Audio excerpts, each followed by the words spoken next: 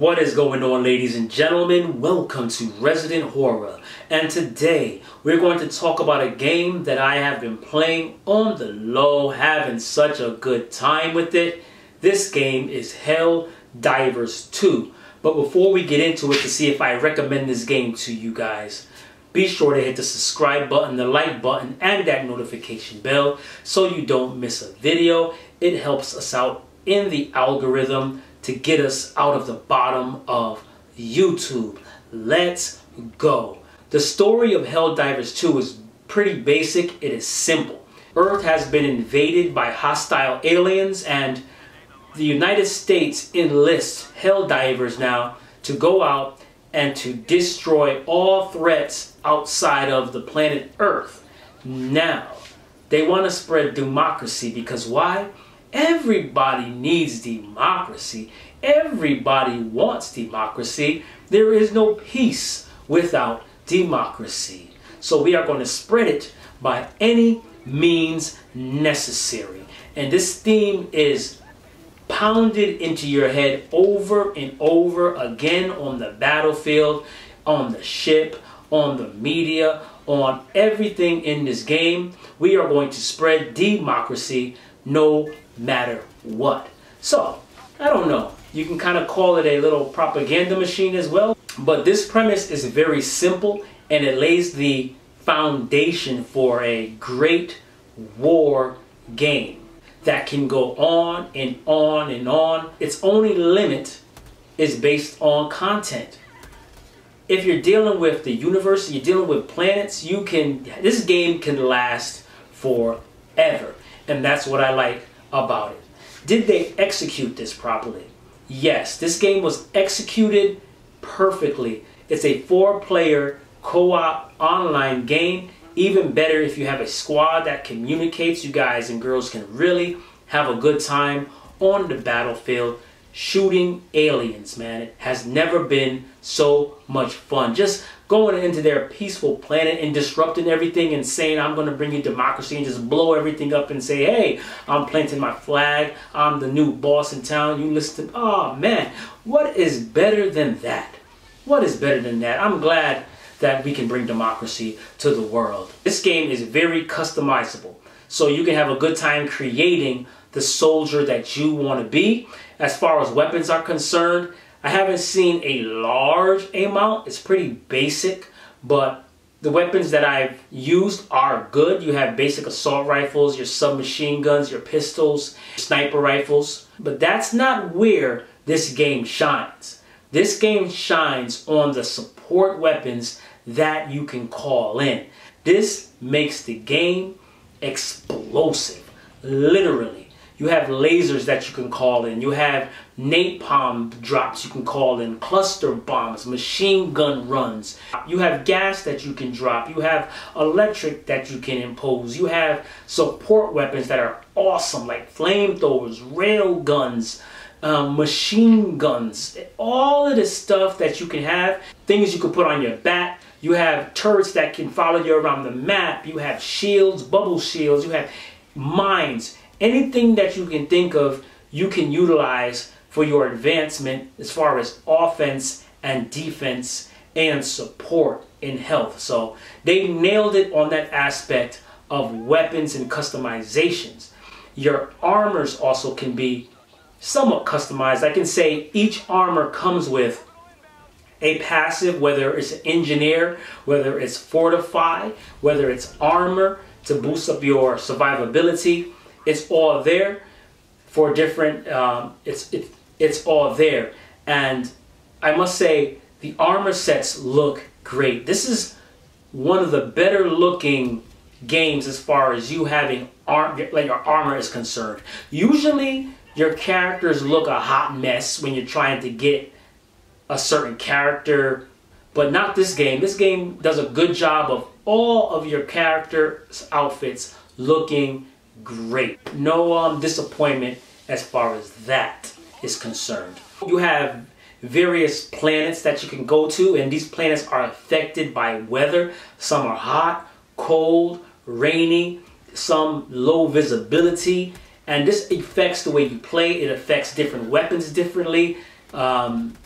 man, they've done so much, and they have so much compacted into this game. You have a good variety of enemy types in the game. You have aliens of different forms. Some have more armor than others. Like, you have the ones that are camouflage. You have the ones that are tanks that take a lot of shots. You have the fodder, which are there just to bother you. But if you don't take care of them, they can gang up on you and then cause a problem. You have the monstrosities in the game as well. You also have Terminator-like enemies. I love it. Literally feels like a Terminator movie.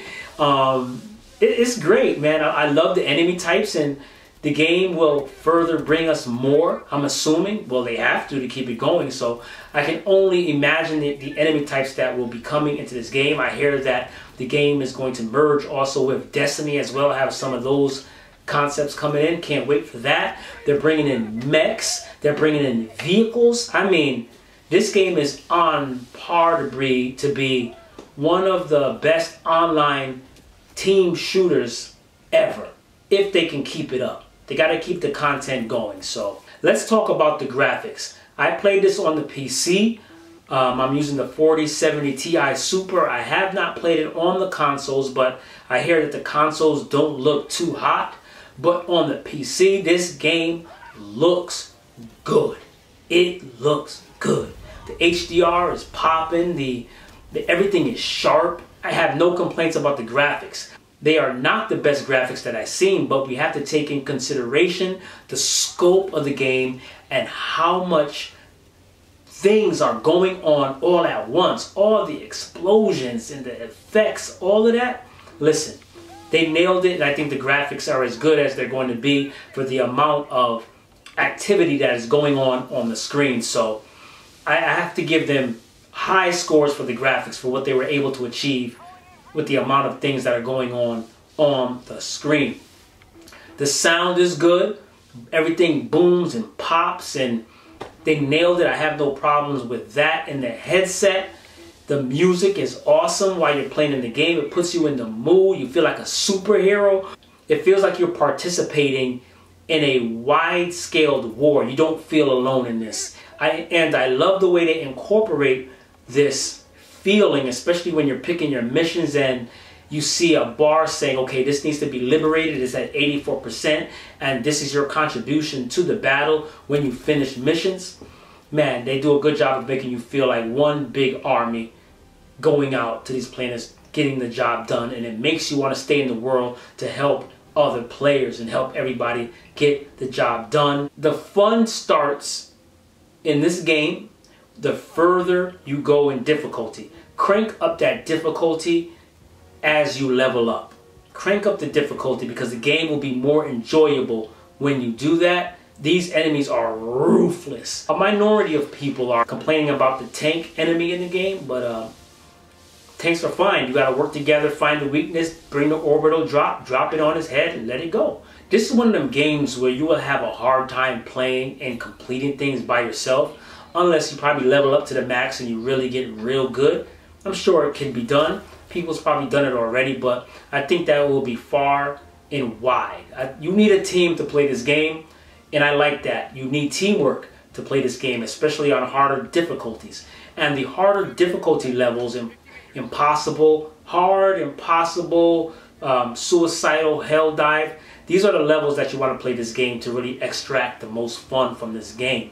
Is those higher difficulty levels. That's where you will have the most fun and really crank up your fun factor, crank up the fun factor in this game. I have no complaints about the game. I only hope that they increase it with more DLC. They don't lay off of it. We need DLC. This game can go on and on and on. It really has long legs as long as the developers continue to develop for it. I hear that they're dropping mechs and vehicles, so that would be a riot. I don't know how that's going to work. Maybe you may drive around the map too fast, but having the mechs to go up against the big colossal creatures, I can only imagine. And imagine this. What if they implemented PvP while you're doing all of this. That'd be crazy. But for that, I think they would have to tighten up the movement of the characters. Now, the movements of the characters are a little bit stiff, but it's stiff but good to go against AI, but not good enough for a PvP type of game. So they would have to smooth out that a little bit, make it a lot more smoother. So, do I recommend this game? You can probably tell I am gushing at the face after 30 plus hours in this game, and I can really recommend this game for everybody that wants a challenge. If you don't want a challenge, don't play this game. It's not for you. But if you want a challenge, if you want a social aspect, if you want a game you can play with friends, come and do a couple of missions together and so forth, have fun. Friendly fire zone, so you have to watch what you're doing as well. This is the game for you. Get in, kill some stuff. That is it. It is that simple. And once you play it enough and you get the flow of the game, it's going to be so enjoyable for you, man. I can't get enough of this game. What a game that is on PC and PlayStation. I feel so sorry for Xbox players that are not able to experience this game on the console. This is a real big miss for you guys, man. And I really feel it for you guys that you can't play it at this time. Will it come to your console?